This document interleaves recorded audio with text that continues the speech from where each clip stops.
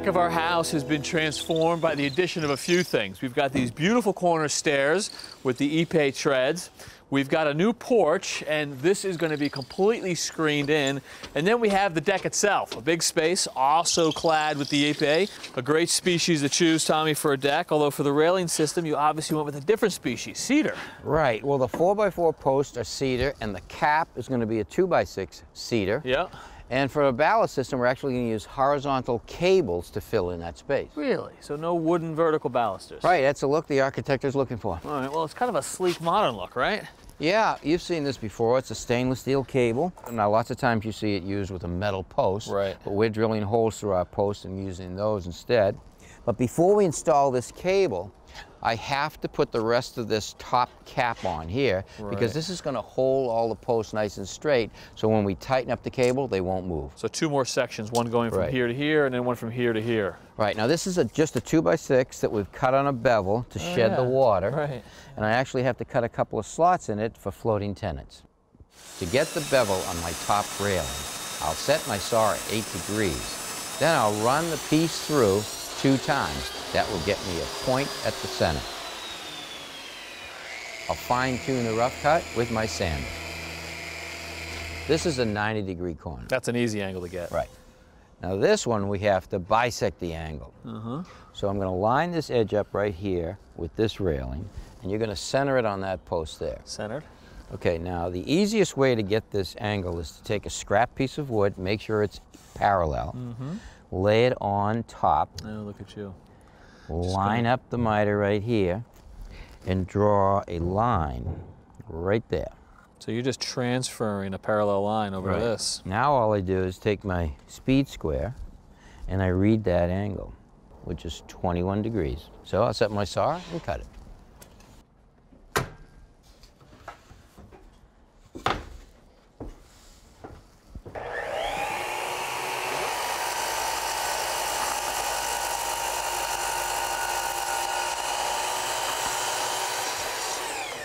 Now I want to put the mortises in each miter. To do that, I'm going to use my mortising machine. I'll use a little bit of glue in each joint before I put the pieces together.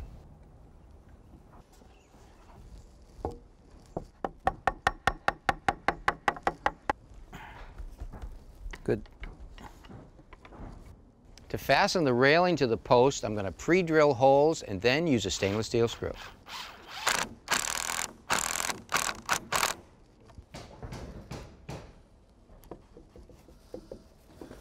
Perfect.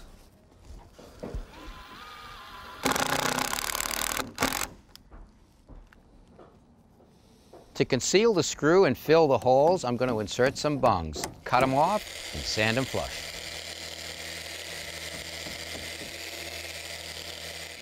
Okay, our railing is in place, and now we're ready to install the safety system, the cable.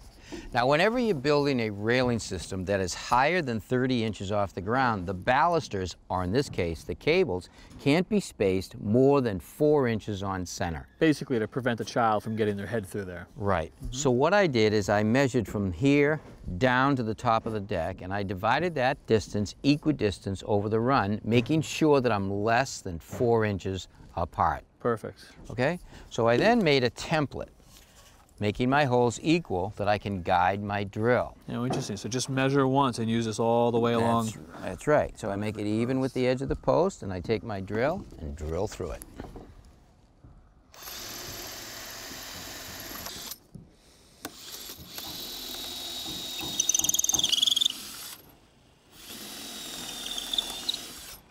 Okay, we're ready to start installing the cable.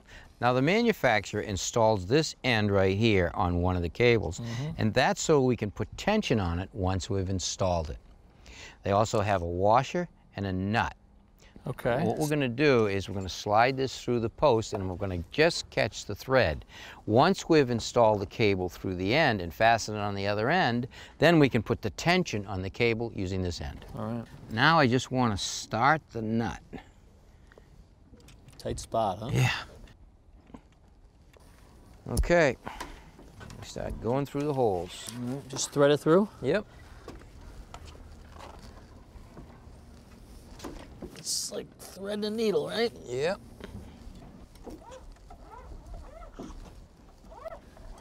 All right, that's through the last post. All right, now let me get it tight there. Now you want to hold it nice and tight. Now I want to put a one-way clamp on that end. Once we slide this on the cable with the washer, we won't be able to get it off.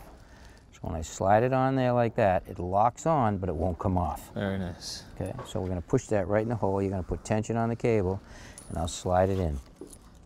Keep it tight now. Push that in. Pull it nice and tight. All right, we only have 10 more to run.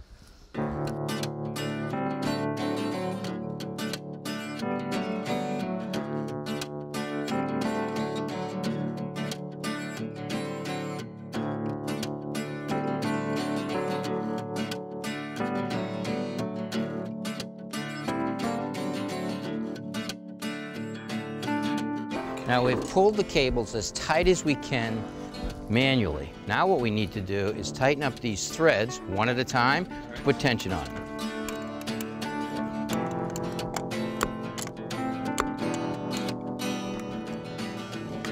Okay.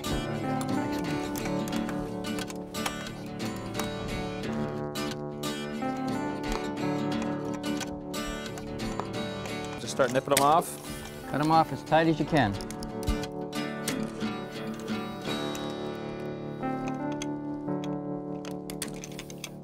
Now we're just going to finish it off with these little caps right here that will hide the end of the cable. Look at that. Push them on.